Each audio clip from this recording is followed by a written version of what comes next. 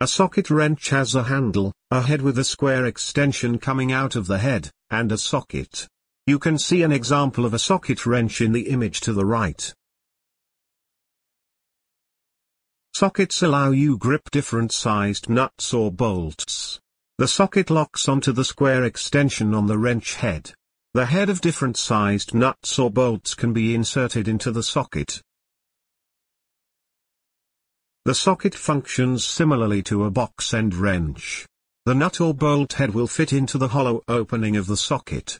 Unlike the box wrench, you can change sockets for different sized nuts.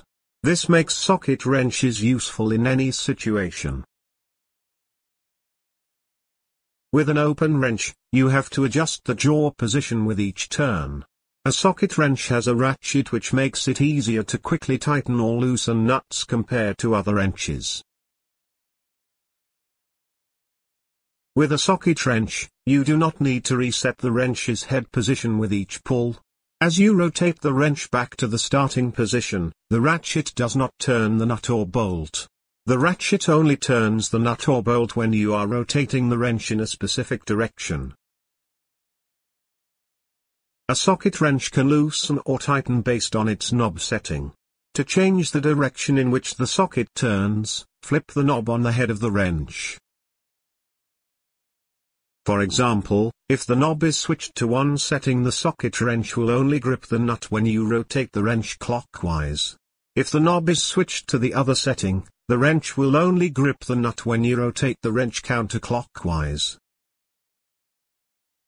Recall that a socket wrench can have different sized sockets attached to it.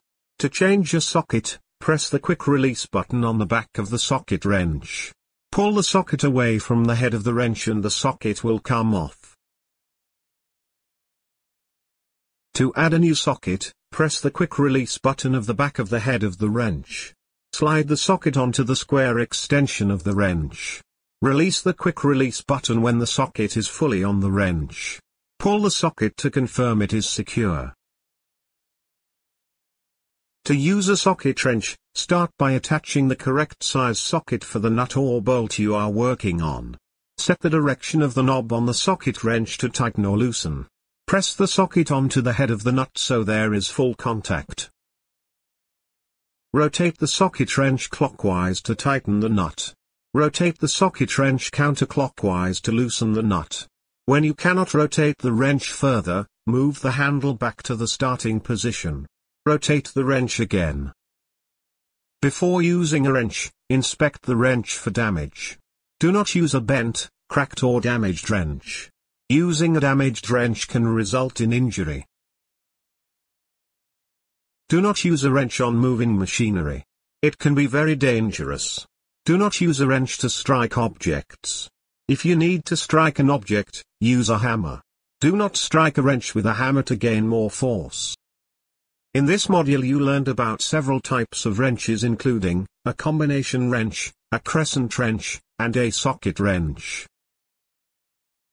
The combination wrench combines the open and box wrenches. The crescent wrench has an adjustable jaw. The socket wrench has a ratcheting mechanism that makes it easier to tighten or loosen fasteners.